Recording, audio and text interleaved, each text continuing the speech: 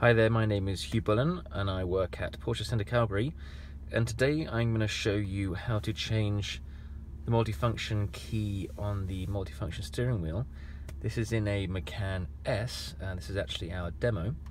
You can change this to be a number of things, from skipping to the next track or to the next station, and today I would change it to the surround view.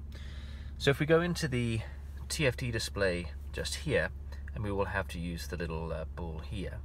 You have to be on this screen, so you'll notice there is the audio and the phone and the map and everything, but you have to be on this specific one.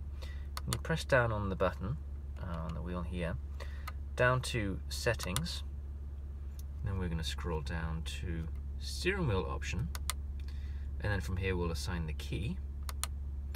And if I was to hit PCM function, you'll see this is where you have source change, station track, surround view, and as I click on surround view there, I'll then return out of the menu, and you'll see here I actually have the nav on right now, and if I press on the button, you'll see there we are.